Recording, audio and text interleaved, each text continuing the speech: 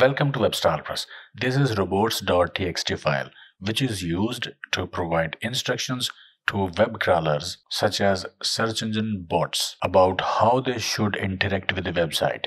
It guides crawlers on which parts of a website should or should not be accessed and indexed. The robots.txt file is kept on site's root directory. This robots.txt file is allowing all web crawlers to access everything on a website except directory 1 and directory 2. You can add rules in this file to disallow certain parts of website.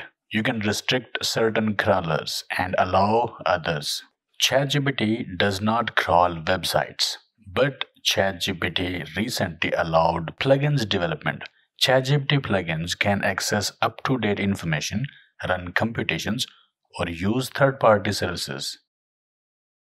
Already some plugins have been developed and many are under development. Now, if you are a content creator, blog writer, or blogger, you probably want visitors to your website. If crawlers from ChatGPT user agent can access your website and get the data to display ChatGPT users, why visitors will visit your website when they can access information from your website right inside ChatGPT? This is why you should look into how you can disallow crawlers from ChatGPT users. In this video, we will look into that. But before that, give this video a like and subscribe to the channel if you haven't already.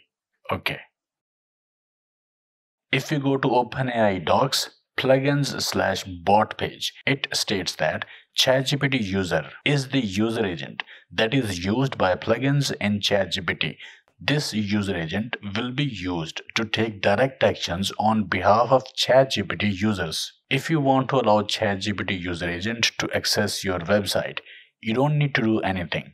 If you want to explicitly allow plugins to access your site, add ChatGPT user to your site's robots.txt file like this. If you want to allow plugins to access some parts of your website, you can add ChatGPT user to your site's robot.txt file like this. It will only grant access to these two locations in your website, such as directory 1 and directory 2. These two are allowed. Everything else in website is disallowed for ChatGPT user agent. But if you want to disallow ChatGPT plugins to access your website entirely, use this code in robots.txt file. So in your robots.txt file, at the top, use this code. It will disallow ChatGPT plugin crawlers for your entire website. As described in Google Search Central, allow access to all but single crawler. In this case, this user agent is disallowed for entire website and all other user agents are allowed for entire website. Using this, your website will be invisible to crawlers from ChatGPT user agent. This is how you can restrict ChatGPT from accessing information on your website. Go to your website's root, edit robots.txt file and add these two lines in it.